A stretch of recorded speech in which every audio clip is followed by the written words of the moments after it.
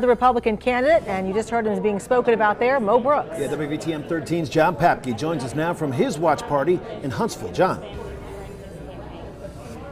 Well, the room is cleared out behind me here on University Drive and near downtown Huntsville. The party ended about 30 minutes ago. About 9:15, though, Congressman Mo Brooks came out to thank his supporters. His wife pretty much thanked everyone in the room that pitched in some way with the campaign.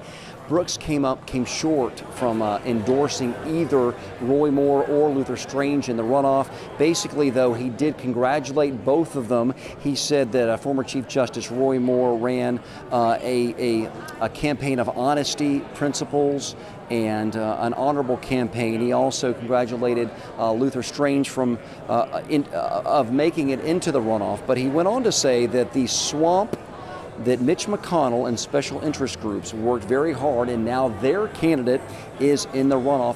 Here's what he had to say a little bit more about that. The non-stop carpet bombing of my reputation and Roy Moore's reputation, quite frankly, it took a toll in the parts of the state where I was not very well known.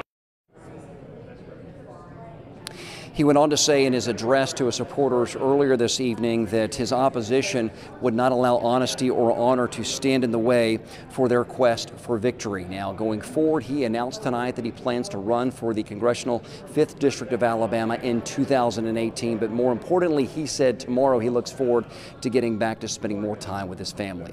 For now, reporting live from Huntsville, John Papke, WVTM 13.